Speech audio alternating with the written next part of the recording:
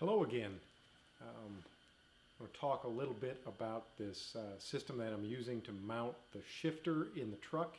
It uses some material that's called 80/20, which is aluminum channel. It's an engineered product. It's got a lot of different features in it. T-slots on all four sides for T-nuts to run in, and there are a lot of different brackets, fastening options, braces and things that can be used with this product.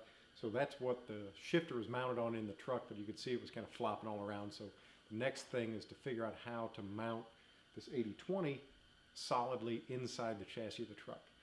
One of the neat features of this stuff is that it has a hole that runs all the way through it that is perfectly sized to cut 5/16 by 18, that's national coarse threads.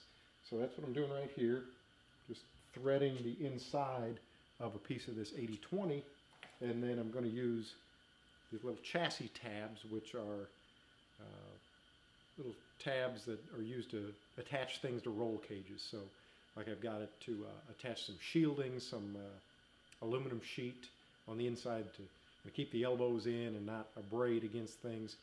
Very handy little preformed chassis tabs. So what I'm going to do is cut threads in the end of this 80/20,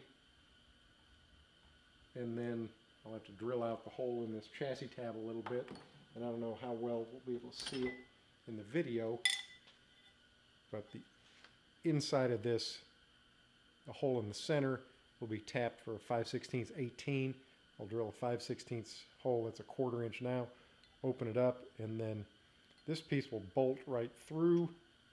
There's just a little bit of clearance on the bottom, and then I'll weld this chassis tab to parts of the roll cage at the rear, and then onto a piece of flat steel plate towards the front of this rail, these 80/20 rails. So I'll probably have to shorten the 80/20 rail a little bit, but then the entire shifter will bolt to this 80/20 on the top, and it'll be able to slide forward and backward a little bit to get it right where the driver's hand wants to be for the shifter, and also to get the cables in the right location.